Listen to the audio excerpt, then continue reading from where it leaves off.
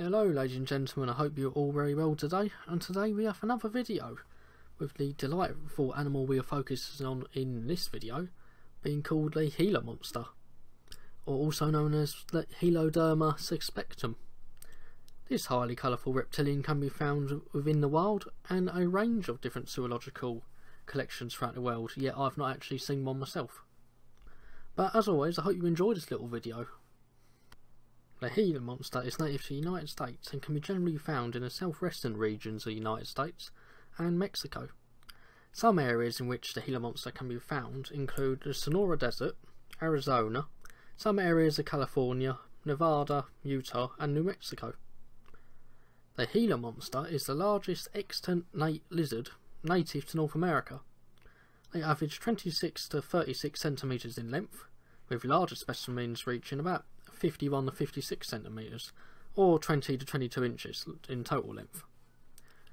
Weight wise, in terms of actual body mass, the Gila monster ranges from 350 to 700 grams, with the largest specimens weighing up to 2,300 grams.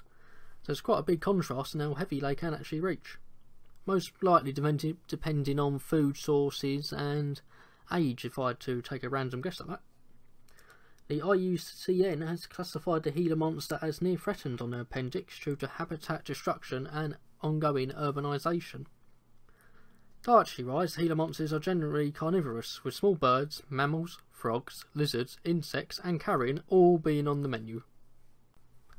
Here's a lovely little image of a little Gila monster sticking its delightful little forked tongue at us. But moving on, the closest living relative of the Gila monster is the beaded lizard, or Heloderma horridium, with the evolutionary history being traced back all the way to the Cretaceous period, or the final period in which the dinosaurs lived within before the bloody great asteroid wiped them out. But moving on from that, the actual genus Heloderma has existed since the Miocene, with fragments from Gila monster osteoderms being dated all the way back to the late Pleistocene period. This is around 10,000 to 8,000 years ago. Due to the Gila monster being relatively unchanged in terms of morphology wise, they are often actually regarded as living fossils, just because they have not changed in appearance or body structure whatsoever. The name Gila refers to the Gila River basin in the states of New Mexico and Arizona. And the word Heloderma means studded skin, and suspectum comes from paleontologist Edward Drinker Cope, who suspected the lizard might be venomous due to the slight grooves located within its teeth. As an adaptation to their desert-like environment, Gila monsters spend a large duration of their time underground in burrows, hibernating during the winter and scorching sun within the summertime months. Gila monsters emerge in spring, and the majority of their activity occurs during this 3-month period. Mating takes place from April to June, with females laying a clutch of roughly 12 eggs in late June or August. Another slight note I would say, the yellow and black coloration is probably to ward off potential predators, because yellow and black is generally used as a sign that an animal is potentially actually more of a threat to a predator than the predator is to the actual animal it's hunting. Here are just some lovely facts for you, ladies and gentlemen, on this beautiful reptilian specimen. I hope you enjoy. The Gila monster is the largest species of native lizard found within North America.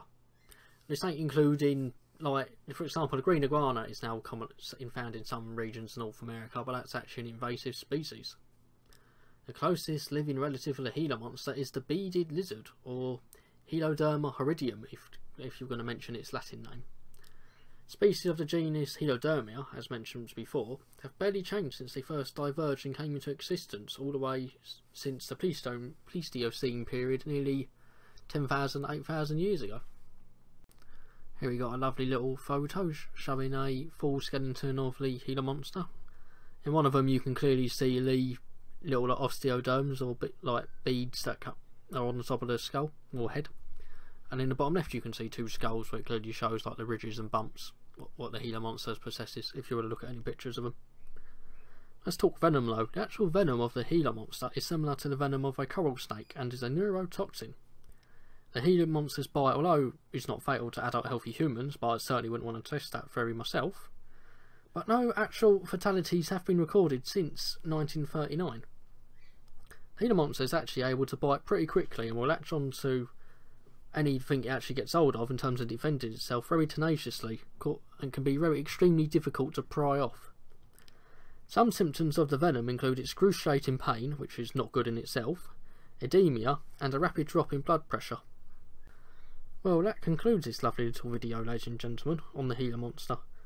I think the Gila monster is truly an incredible animal myself. I think I've seen beaded lizards within like actual zoological collection at one point. I vaguely recall seeing them. But I don't think I've actually yet to see a Gila monster in captivity myself. They probably do house them in, I think in San Diego Zoo they house them, but I might be incorrect. I'm pretty sure they bred them once there, which I think was in 1961.